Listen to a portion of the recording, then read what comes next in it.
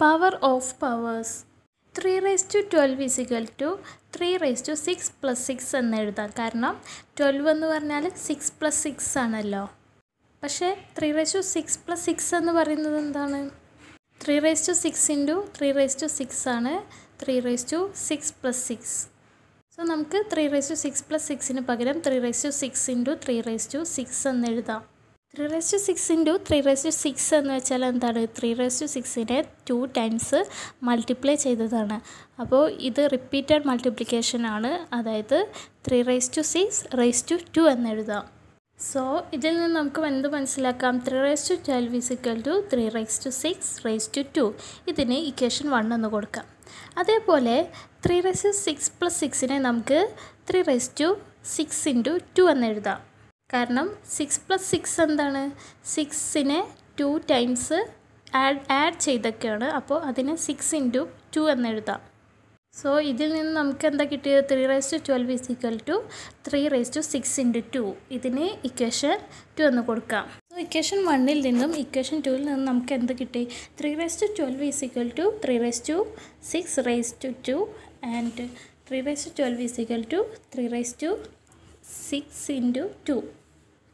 So ഇത് രണ്ടും 3 raised to 12ന് equal ആണ്. So 3 raised to 6 all raised to 2 is equal to 3 raised to 6 into 2 എന്ന് എഴുതാം. അതായത് ഇവിടെ 3യുടെ പവർ 6 ആണ്. എന്നിട്ട് അതിന് വേറൊരു ഓൾ റേസ് ടു പവർ 2 കൊടുത്തു. അപ്പോൾ എന്താണ് ആൻസറിൻ്റെ പവർ കിട്ടിയത്? ആൻസറിൻ്റെ പവർ 6 into 2 ആണ്. അതായത് ആദ്യത്തെ പവർ ഇൻറ്റു രണ്ടാമത്തെ പവർ. അതേപോലെ നമുക്ക് 3 raised to 12നെ 4 plus 4 plus 4 എന്ന് എഴുതാം. കാരണം 12 എന്ന് പറഞ്ഞാൽ 4 plus 4 plus 4 ആണ്. പക്ഷേ 3 raised to 4 plus 4 plus 4 എന്ന് വെച്ചാൽ മൾട്ടിപ്ലിക്കേഷൻ റൂൾ അനുസരിച്ച് എന്താണ്? 3 raised to 4 into 3 raised to 4 into 3 raised to 4 ആണ്. ഇവിടെ 3 raised to 4നെ റിപ്പീറ്റഡ് ആയിട്ട് 3 times മൾട്ടിപ്ലൈ ചെയ്തിട്ടുണ്ട്. സോ നമുക്ക് ഇതിനെ 3 raised to 4 all raised to 3 എന്ന് എഴുതാം. ഇതിനെ ഇക്വേഷൻ 1 എന്ന് കൊടുക്കാം. അതേപോലെ 3 raised to 12നെ നമുക്ക് 3 raised to 4 plus 4 plus 4 എന്ന് എഴുതാമല്ലോ. ഇതിനെ നമുക്ക് 3 raised to 4 into 3 എന്ന് എഴുതാം. കാരണം 4 plus 4 plus 4 എന്ന് വെച്ചാൽ 4നെ 3 times ആഡ് ചെയ്തേക്കുവാണ്. അപ്പോൾ അതിനെ നമുക്ക് 4 into 3 എന്ന് എഴുതാം. ഇതിനെ ഇക്വേഷൻ 2 എന്ന് കൊടുക്കുക. അപ്പോൾ ഇക്വേഷൻ 1ൽ നിന്ന് ഇക്വേഷൻ 2ൽ നിന്ന് എന്ത് കിട്ടി? 3 raised to 4 all raised to 3 is equal to 3 raised to 4 into 3. അതേപോലെ 3 raised to 12നെ നമുക്ക് 3 raised to 3 plus 3 plus 3 plus 3 എന്ന് എഴുതാം. കാരണം 12നെ നമുക്ക് 3 plus 3 plus 3 plus 3 എന്ന് വെച്ചാൽ 12 ആണല്ലോ. സോ നമുക്ക് 12നെ അങ്ങനെ എഴുതാം. പക്ഷേ മൾട്ടിപ്ലിക്കേഷൻ റൂൾ അനുസരിച്ചിട്ട് 3 raised to 3 plus 3 plus 3 plus 3 എന്ന് വെച്ചാൽ 3 raised to 3 into 3 raised to 3 into 3 raised to 3 into 3 raised to 3 ആണ്. ഇവിടെ 3 raised to 3യെ 4 times മൾട്ടിപ്ലൈ ചെയ്തേക്കുവാണ്. ഇത് റിപ്പീറ്റഡ് മൾട്ടിപ്ലിക്കേഷൻ ആണ്. സോ നമുക്കിതിനെ 3 raised to 3 all raised to 4 എന്ന് കൊടുക്കുക. കാരണം 3 raised to 3യെ 4 times മൾട്ടിപ്ലൈ ചെയ്തിട്ടുണ്ട്. ഇതിന് ഇക്വേഷൻ 1 എന്ന് കൊടുക്കുക. അതുപോലെ 3 raised to 3 plus 3 plus 3 plus 3യെ നമുക്ക് 3 raised to 3 into 4 എന്ന് എഴുതാം. കാരണം 3 plus 3 plus 3 plus 3 എന്ന് വെച്ചാൽ 3യെ 4 times ആഡ് ചെയ്തേക്കുവാണ്. അപ്പോൾ അതിനെ നമുക്ക് 3 into 4 എന്ന് എഴുതാം. ഇതിന് ഇക്വേഷൻ 2 എന്ന് കൊടുക്കുക. അപ്പോൾ ഇക്വേഷൻ 1ൽ നിന്ന് ഇക്വേഷൻ 2ൽ നിന്ന് നമുക്ക് എന്താ കിട്ടിയത്? 3 raised to 3 all raised to 4 is equal to 3 raised to 3 into 4. അതേപോലെ 3 raised to 12നെ നമുക്ക് 2 plus 2 plus 2 plus 2 plus 2 plus 2 എന്ന് എഴുതാം. കാരണം 2 plus 2 plus 2 plus 2 plus 2 plus 2 എന്ന് വെച്ചാൽ 12 ആണല്ലോ. പക്ഷേ മൾട്ടിപ്ലിക്കേഷൻ റൂൾ അനുസരിച്ചിട്ട് 3 raised to 2 plus 2 plus 2 plus 2 plus 2 plus 2നെ നമുക്ക് 3 raised to 2 into 3 raised to 2 into 3 raised to 2 into 3 raised to 2 into 3 raised to 2 into 3 raised to 2 എന്ന് എഴുതാം. ഇവിടെ 3 raised to 2യുടെ 6 times multiply ചെയ്തിട്ടുണ്ട്. സോ നമുക്കിതിനെ 3 raised to 2 all raised to 6 എന്ന് എഴുതാം. ഇതിന് equation 1 എന്ന് കൊടുക്കാം. പക്ഷേ 3 raised to 2 plus 2 plus 2 plus 2 plus 2 plus 2നെ നമുക്ക് 3 raised to 2 into 6 എന്ന് എഴുതാം. കാരണം 2വിനെ 6 ടൈംസ് ആഡ് ചെയ്താൽ നമുക്കതിനെ 2 × 6 എന്ന് എഴുതാമല്ലോ. ഇതിന് ഇക്വേഷൻ 2 എന്ന് കൊടുക്കുക. അപ്പോൾ ഇക്വേഷൻ 1ൽ നിന്ന് ഇക്വേഷൻ 2ൽ നിന്ന് നമുക്ക് എന്ത് കിട്ടി? 3^2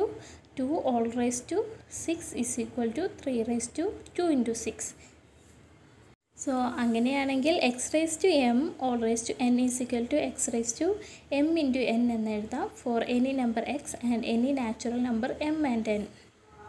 ഇതേപോലെ തന്നെ മറ്റൊരു എക്സാമ്പിൾ നോക്കാം. 4^2 4^2 എന്ന് വെച്ചാൽ എന്താണ്? 4^2വിനെ 3 ടൈംസ് മൾട്ടിപ്ലൈ ചെയ്തിരിക്കണം.